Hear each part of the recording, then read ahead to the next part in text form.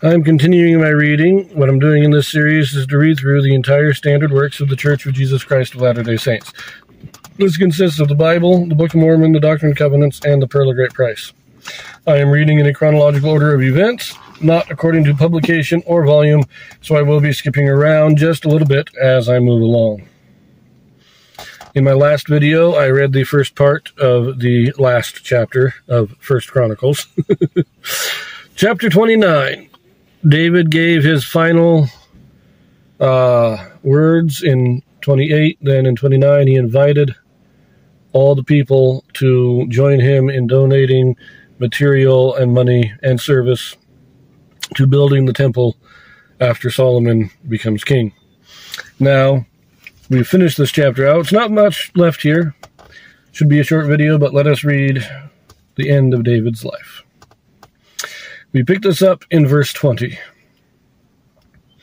And David said to all the congregation, Now bless the Lord your God. And all the congregation blessed the Lord God of their fathers, and bowed down their heads and worshipped the Lord and the king. And they sacrificed sacrifices unto the Lord, and offered burnt offerings unto the Lord on the morrow after that day, even 1,000 bullocks, 1,000 rams, and 1,000 lambs, with their drink offerings, and sacrifices in abundance for all Israel. And did eat and drink before the Lord on that day with great gladness. And they made Solomon the son of David king the second time, and anointed him unto the Lord to be the chief governor, and Zadok to be the priest. So if you will recall, a little earlier, Adonijah, David's third son, thought he was going to be king and was kind of acting. He knew David was getting old. He knew his father was old. Wasn't long for this world. And so he started acting like he was king. Nathan and Bathsheba reported this to David, and David brought the people together and anointed Solomon to be king. It didn't just state that Solomon will be king when I'm dead. He anointed him king. He made him king while David was still alive. That was probably the beginning of that first year. Beginning of the last year of David's life. And after he made Solomon king, that's when we see all these preparations being made, assigning the Levites their time of service, organizing the military, all this stuff. David is now preparing Solomon. Okay, I'm not going to be alive much longer. Let's get it all set so that when I die, you can easily just move right in and take over. And now he presents Solomon here before the congregation, meaning the general assembly, probably not the entire nation, but at least the leaders of the nation and probably the people of the city of Jerusalem. And they again anoint Solomon to be king. Verse 23. Then Solomon sat on the throne of the Lord as king instead of David his father, and prospered, and all Israel obeyed him. And all the princes and the mighty men and all the sons, likewise of King David, submitted themselves unto Solomon the king. And the Lord magnified Solomon exceedingly in the sight of all Israel, and bestowed upon him such royal majesty as had not been on any king before him in Israel. Now remember, there are not too many kings before him, so that's not saying a whole lot. David, his father, was king. Saul was king. Saul's son Ishbosheth was king in the north, while David was king in the south. And then there was Abimelech, who tried to become king, and that whole thing failed. So there's not too much to compare him to. Verse 26. Thus David, the son of Jesse, reigned over all Israel. And the time that he reigned over Israel was 40 years.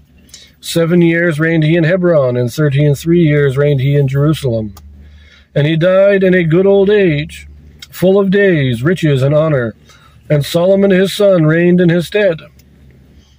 Now the acts of David the king, first and last, behold, they are written in the book of Samuel the seer, and in the book of Nathan the prophet, and in the book of Gad the seer, with all his reign and his might, and the times that went over him, and over Israel, and over all the kingdoms of the countries.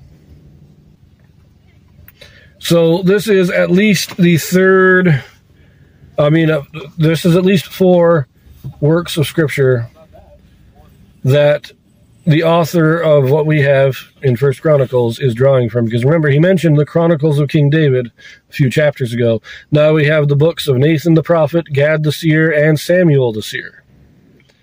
Now Samuel died before David actually became king. So I'm assuming that whatever's written in the book of Samuel the seer only covers the early days of David. But the author is here telling us what his source material was, what he was using in order to write this record that we have. He was using what was written at the time, and he compiled it into what we have as the Book of Chronicles, much like Mormon does in the Book of Mormon. Mormon takes all the old records, and he compiles them into a unified story according to the inspirations of God to tell the story that God wants us to know. See, Mormon is a prophet historian. The writers of Samuel and the writers of Chronicles and the writers of Kings, these guys were, we don't know who they were, but they were also prophet historians. And just like Mormon, all through the Book of Mormon, talks about, we know that this is true because we have the records. And that's what the author of First Chronicles is telling us. We can trust what he wrote because he at least had the records. He knew what he was writing was true because he could read what these older prophets had written. And again, the records are very important. It's not when we talk about the Scriptures, but the Scriptures are not just nice sayings and spiritual thoughts. They are the proof of God's actions throughout history. They are our identity as a people.